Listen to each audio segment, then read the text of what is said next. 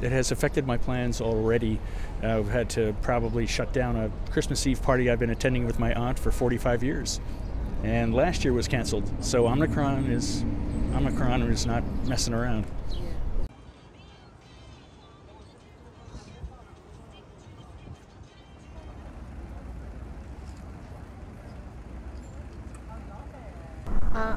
I have just a few Christmas gigs, and we're very happy to have them as musicians because we've not had any gigs for a long time.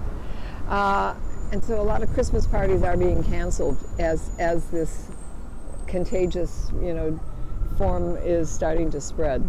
And so people are canceling, and I do a lot of club work, so it's possible that some of my little bit of work will be canceled. I hope not, but health first.